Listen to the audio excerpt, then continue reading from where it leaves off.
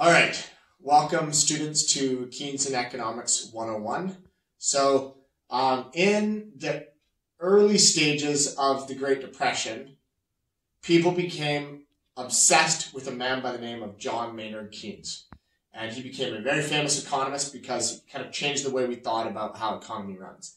And so before this time period, when capitalism was at its height in America, most people believed the economy functioned this way. So I'm going to show you this on the board. So people believed in what was called ebbs and flow, which essentially means that the economy, like a river or like an ocean, as the ocean rises and falls with waves, or as a river flows down the river, right? There's nothing that we do to change that. It does that all on its own. It runs itself naturally. And they would say that about the economy too. So the economy will naturally rise, and it will fall, and it will rise, and it will fall, and it will rise, and it will fall, and it will rise. And this is the natural process of things. But over time, the economy will generally rise. That was the belief. So when things are good, we call this a boom. And when things are bad, we call this a bust. And a capitalist would say when things are good, because capitalism believes in individualism, that when things are good, you should save and you should protect yourself against a bust. And if you do that, if you save your money now, when a bust happens, you'll be okay. You won't be destitute. Or even when the bust happens, that's the best time to invest in building your business or investing in stocks or whatever like that. But the idea is that it's not anybody's fault but your own if in a bust cycle you have no money, right? If you saved in a boom, you'll be prepared for the bust. And this is kind of the model that most people believed in, right? Until something happened that nobody could have predicted. And that, as you guys learned from Mr. Kim, was the Great Depression, right? We saw the rises and the fall of the economy, but then 1930 hit and it busted more than we'd ever seen before, right? And it stayed down for a really, really long time.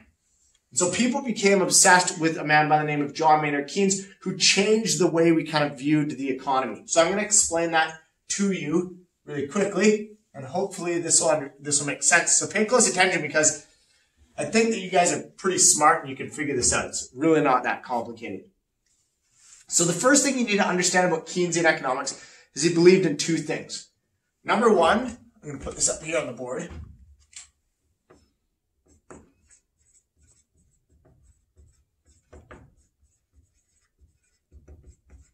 He believed in what was called the animal spirit.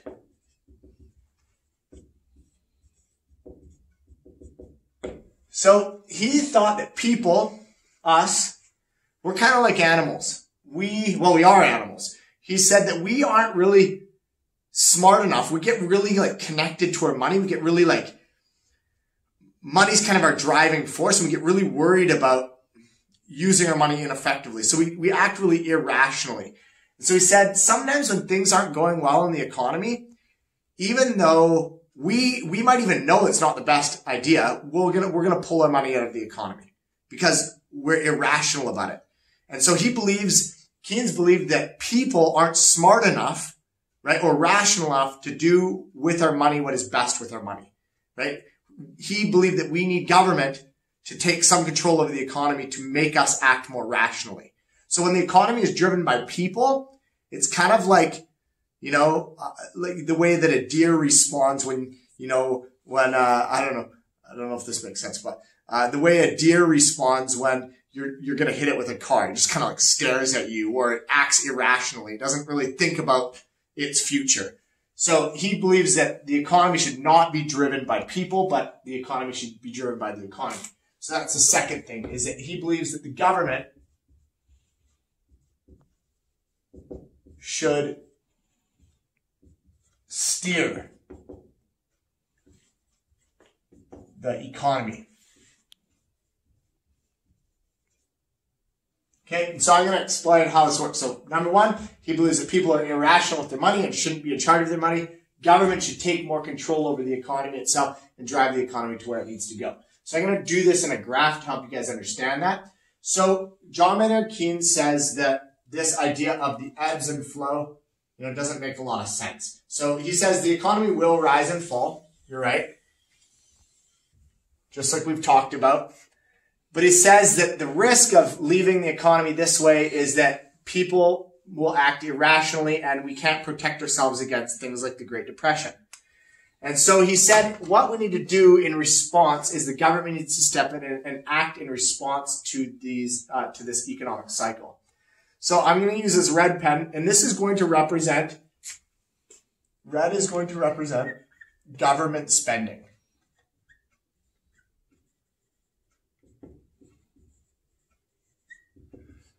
So government spending would include government taking large amounts of money, even money that it borrows, and investing it into the economy. So building roads and dams and schools and and parks and all sorts of other things. This is government spending. So when things look like this in the economy, what John Maynard Keynes would say is that when things are not going well in the economy, so as the economy is collapsing, the government should increase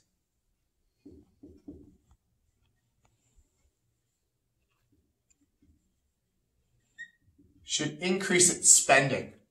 So when things aren't good, government should increase its spending. What that would do is that would provide people that are jobless with jobs. That would put money in their pockets. If people have money in their pockets, they're going to spend that money. And that's going to re-stimulate the economy. If I have money in my pocket, I'm going to walk down the street to Natural Greens. I'm going to buy myself a Red Bull, right? If I don't have money, I'm not going to do that. And so when the government spends money and gives people jobs or labor, that will help to rebuild or re-stimulate the economy. So that's the first thing.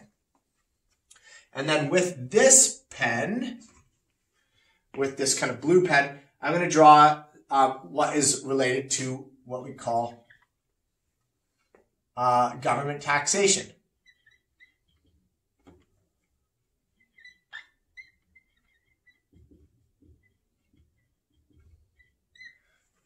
Okay, so when things are good and things are bad, so I'll just put this up here so you guys know this is called a boom again.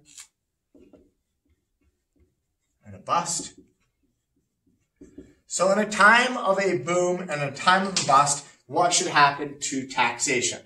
Well, taxation, when things are going really bad, taxes should follow a similar line to the ebbs and flow. So when things are bad, taxation should be lowered.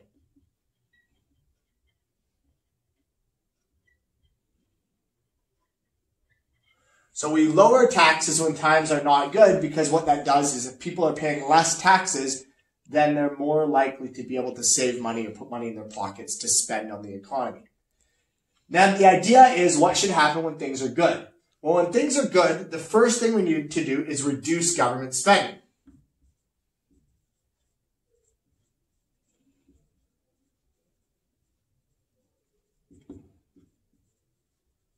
So we're going to stop spending, the government's going to stop spending money, and they're going to allow the private businesses to begin to spend money. So if the government was building dams or schools or roads when things were bad, when things are good, they're going to allow private businesses to do that more. Then also when times are good, what the government is going to do is they are going to increase taxes. And what this will do is it will help, by increasing taxes when times are good, it will help to repay off the money that the government spent when times were bad. So the idea here is that the government is okay when times are bad or in a bust. They're okay with going into debt because they know that that debt's going to be able to be paid off by increasing taxes when things are good. So the idea is by increasing taxes when things are good and by reducing government spending when things are good, we're going to save up money for the next time that we see a bust. And then in that bust, then the government can spend more money, right, that it's saved, and it's going to reduce taxes for people in order to put more money into the pockets of people. So what will inevitably happen if the government follows this line, which has a lot to do with the government controlling the economy, instead of the ebbs and flow of the economy going up and down really big, what will eventually happen, and I'll use this, this purple, is that this is the desired outcome.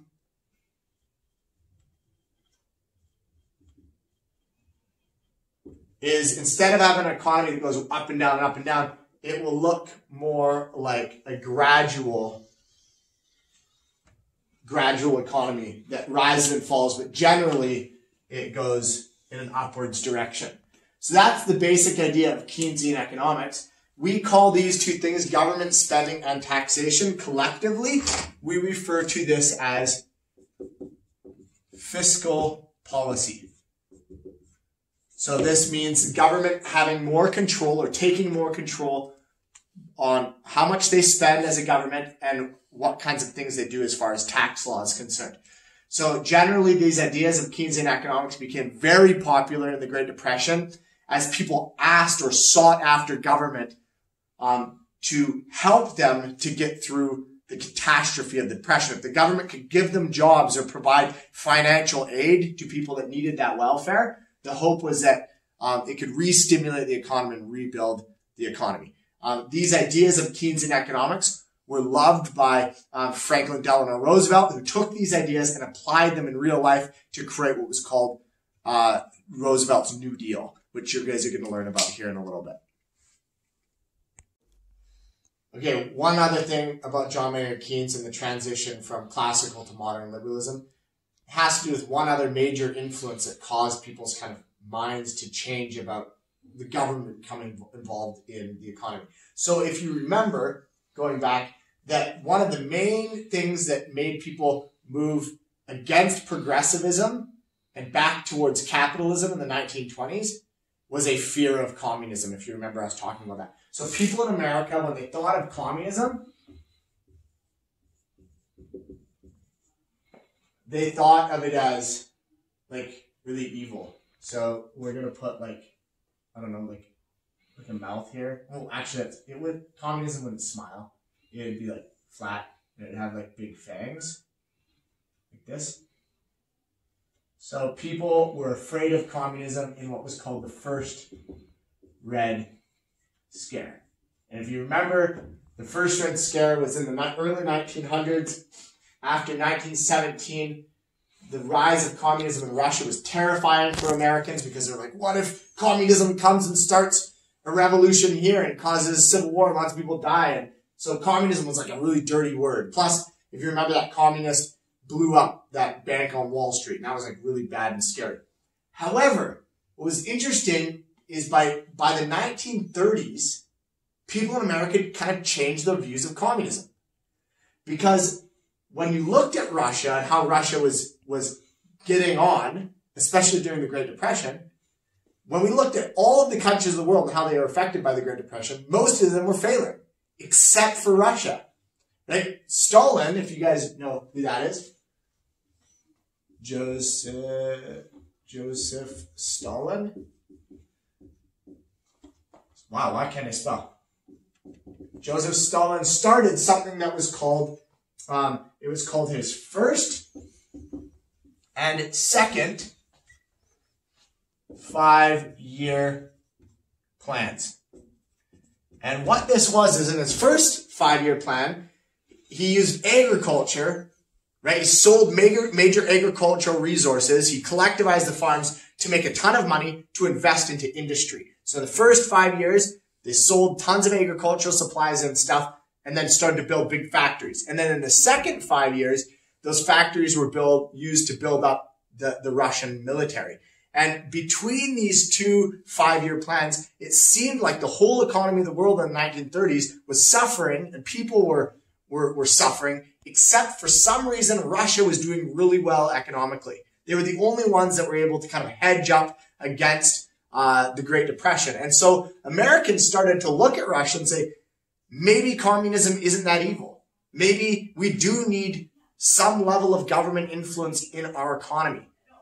And so between Keynesian economics and this idea that the government should drive the economy and a change in people's feelings about communism, we started to see Americans blaming capitalism for the causes of the Great Depression and looking towards electing governments that would take a more active role in driving the economy forward.